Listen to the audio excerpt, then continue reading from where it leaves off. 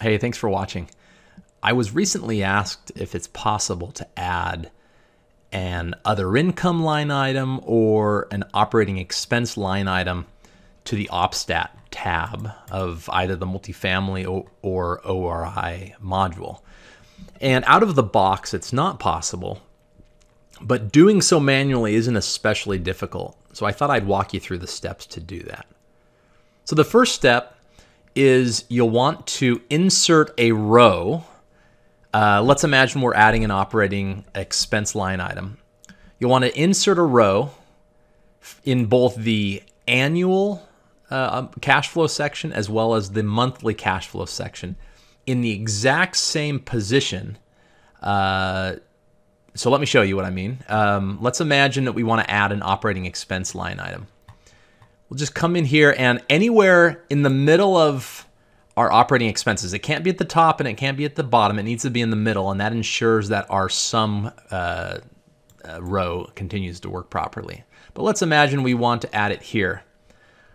I select the entire row, right click, set insert, and now I've inserted a row. I'm not going to do anything else yet between general and administrative and utilities.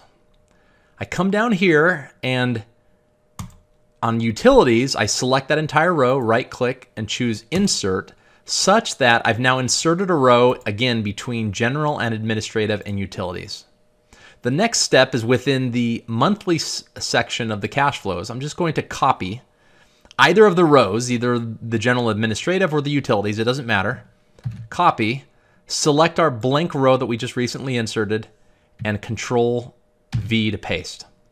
Now you'll notice that it automatically fills in a label, and that's because these labels by default are pulling from our MF settings tab, and we'll be overriding that. So I'm just going to change this color to red to remember that this has been overridden. I'm going to come up here. I'll do the same thing within the annual section. Copy and paste. And again, it goes utilities. I'm going to change this to red. And I'm going to change the name. I'll, for now, just call it new OPEX item. All right, whatever that may be. Then I'll come back down here and I'll just link this equals our new OPEX item. And with that, we've added an operating expense line item. These formulas in this new row should pull from the new row in the monthly that we had also inserted. And everything should copy down correctly so long as you inserted your rows in the order that I showed you.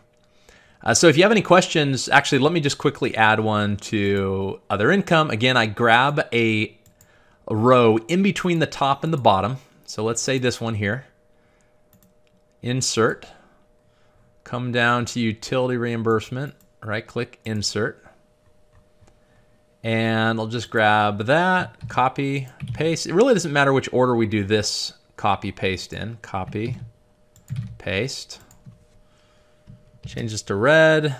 Link this to the new item in the other income. Come up here, call this other income item. Something like that. Change it to red so I remember. And this here, I guess I'll change to blue so it can be its own item. And with that, we have added a row. Let's confirm. Come down here. Yep. So that's pulling from that 72,000. Good. And so that's how easy it is. Let me know if you have any further questions on this.